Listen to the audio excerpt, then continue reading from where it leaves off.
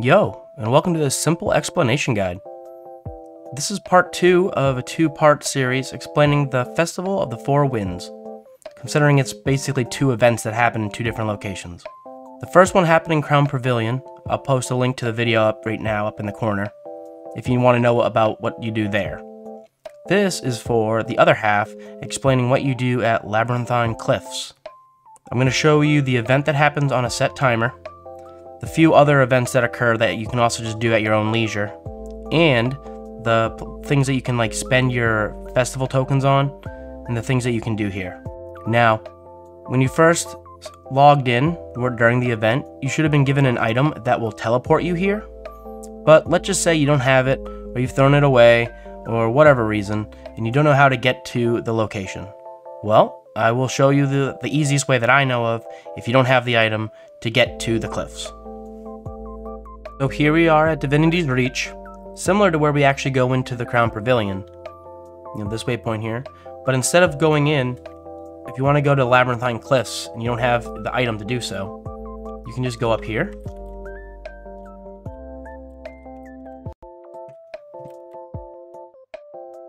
In this little balloon, talk to one of these people, and you can say, I would like to go to Labyrinthine Cliffs. If you see this icon, they exist all over the map, in a bunch of different places. You can talk to them and they'll take you to either one of those, either to this event here or the Labyrinthine Cliffs. So we're going to take it and we're going to go to Labyrinthine Cliffs. Or Labyrinthian Cliffs, rather. So here we are, a Labyrinthian Cliffs. You'll see there's a bunch of people here. This is one of the other event areas. And the interesting thing about this area is that there's a lot of things to trade. These certain traders want certain items. Like 9 ecto, 2 piles of dust, 9 watchword sprockets. So you can get these Zephyrite boxes, and you can see what's inside it. There's some skins, there's these. You get a whole bunch of different stuff. You can get some super rare things like a crystal infusion, the heart of the Con-er, the monocle. Yeah, just a bunch of just different chalk infusion, all the infusions basically. So there is a reason to get the Zephyrite supply boxes. They're account bound, so you can't sell them. So you're just rolling on them for yourself. Basically, what the event is a giant event to funnel away resources. Basically, this is a sink for all these lower tier mats to give value to these mats again later. So this is a giant sink for this stuff. Yeah, you just trade it, again, all different bunch of materials, different amounts of different qualities. And you can roll on the boxes if you want to really try to get some of those really, really rare things. There's also other merchants here which sell upgraded versions of previous weapons. So if you do the dailies and you unlock the skins, you can come here and spend a little bit of money to get an even fancier version of it. This normal version looks normal but doesn't have the glow, but this special edition has a glow to it. So yeah, that's something you can do if you want to keep adding to the skins. That's traditional for every festival. They add weapons and then they add upgraded versions of the weapons if you have them. This guy has 3 just very unique skins. You just need a bunch of stuff. It's not really too bad. 4,000, yeah, it's really not that bad. I could get all of these easy. You know what? Just for the sake of the video. Boom. Boom. Boom. Look at that. I just unlocked 3 new skins for my account. Never gonna use this. I'll probably just salvage them out. Never gonna need them. But hey, new skins. But yeah, there's a bunch of things like that you can do. You can get your bunch of crystal, your quartz crystal here. So now's a good time to farm some crystal when you're here. And that's basically the normal amount of things. There's a bunch of achievements you can do here, like finding crystals, doing these other things.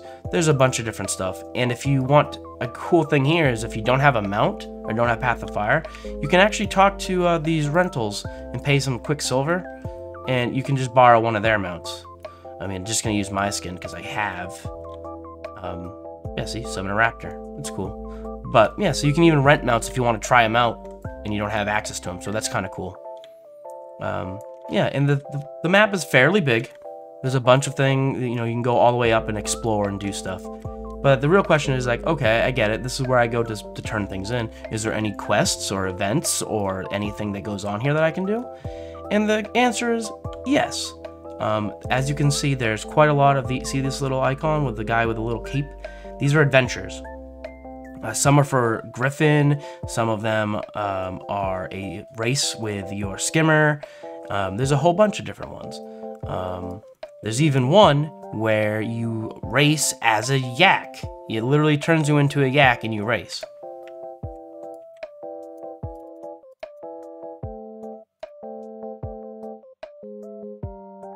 Look, Ma, I'm a doll yak. Yay, run! My people need me. Along with the doll yak race and the skimmer race, we also have a griffin course that you can do as well. But it's pretty crazy. Oh crap, oh crap, oh crap, oh crap, oh crap, oh crap, oh crap. The main thing here, though, is the meta event that happens that you can only do when it actually occurs. It occurs every 2 hours at XX30. So, like, for me, it's going to happen in 30 minutes, so 10:30. And then it will happen again at 12:30, and it'll happen again at 2:30, etc., etc. That event is known as the treasure hunt meta event. And it's very, very similar, if not pretty much the exact same thing in practice, as collecting the coins down in the casino blitz down in Path of Fire. Same general idea. I will show you that event as soon as it pops up, which, thanks to the magic of editing, is right now. Within the last 5 minutes, you'll have a timer that starts that tells you that it's actually starting. So at first it hits the 10:30 or the XX30 when it's supposed to start, then a 5-minute countdown begins to actually let you know. Right, and then the event begins. So, similar to how it is in the casino, like I said earlier, the goal is just to collect bundles of loot.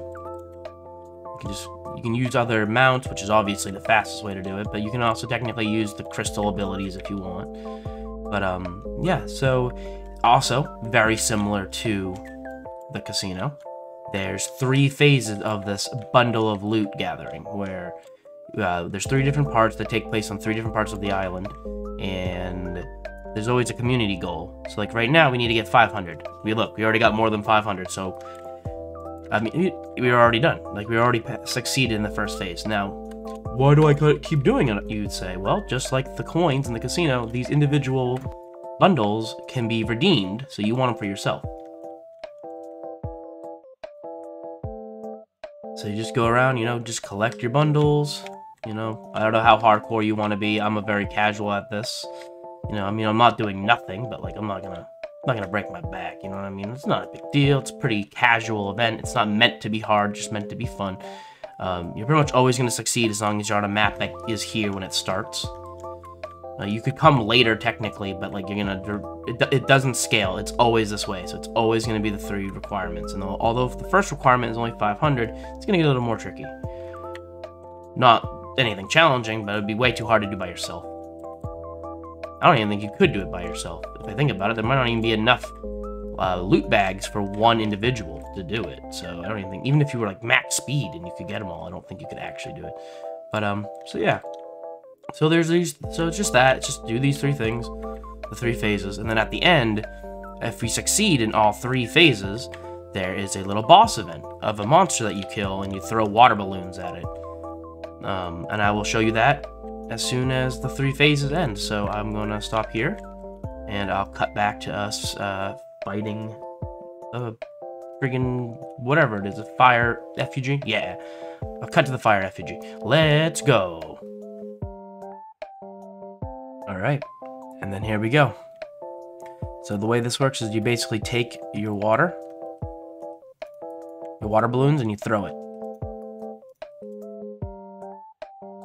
You can only hurt them with water balloons. So water balloons are, this is it. This is the primary way to defeat him. We have to get to him before he gets all the way to the end, or we're gonna lose, and that's not good. But very rarely does that happen. It can, but it's very, very rare. I don't think it's happened once, and again, if you're here on a map that is at the start, when it starts, you'll be fine. Again, these events aren't meant to be challenging. These are just meant to be fun. It's a festival, we're just having some fun, doing wacky, out-of-the-box things. fighting in ways you wouldn't normally do. He's wigging out. He's wigging out. He doesn't know what to do. He's so confused. He's so conflicted. Oh man, he hated that, huh? And he's dead. And there you go. And you just get a metric crap ton of the festival tokens. And there you go. Now, you might ask, so what was the point of those chests? I mean, the bags of loot? The bundles of loot during the collection? Well, you go all the way down to the bottom. And right over here, with this little icon, is the reward person. So you can trade in the things you just got for just flat out loot, either one of these, or you can save up. You need 1,000 if you want to get the mini. I already have the mini, but I don't have these kites, so I'm gonna get these kites. So here, like, I'll buy one of my kites to get one of my new kites, and then, you know, you have just enough. You can, we'll get one of each. Perfect. Yeah, so we got a kite, which I'm just gonna add to my account. Boom, perfect. Oh, we got another one. One of the bags just went instantly into my collection of bags down here, so that I can't even look. And then a large bag of booty. Yeah, scrap. Junk. Basically junk. So, basically what you'll do is, once you have all the, if you want the account stuff, you go for the account stuff first. If you don't really care for any of that, then you'd probably, the best, wisest choice would just be the embroidered coin purses. And just cash them in for as many champion things as you can get. The large bag of booty didn't seem that very useful. That's just basically to get rid of whatever's left if you don't have 50, you know what I mean? Also, one thing you can do, if you really want to, you can consume these, and it just gives you a little bit of experience. Not worth, though. I wouldn't do it. So there you go. That's the event. And it's really that simple. You can do that treasure hunt one every, like, 2 hours. There's actually what I would recommend is going to type in /wiki and check out the event, or find the timer. Like, a very good thing is here. This is the timer, and it will tell you, like, if you want to do the skimmer race, you can normally do it at any time, like an adventure, but if you want to do the race, it happens then. You know, in 2 hours, the Doylac race will happen. So yeah. Or you see how it is. This mark will tell you when it's coming up, so you can just watch this and it will tell you. That's how I do it. That's how I figure it out, and then I just go whenever. So yeah, thank you for watching this video. Thank you for all the likes. Thank you for all the subscribes. We're getting up there, you guys. We're at 700 now. We're getting close to 1K. That's awesome. So seriously, thank you guys very much. I really do appreciate it. Stay super, everyone. Enjoy the festival, the 4 Winds. I'll be back later with another guide. Till then, stay super.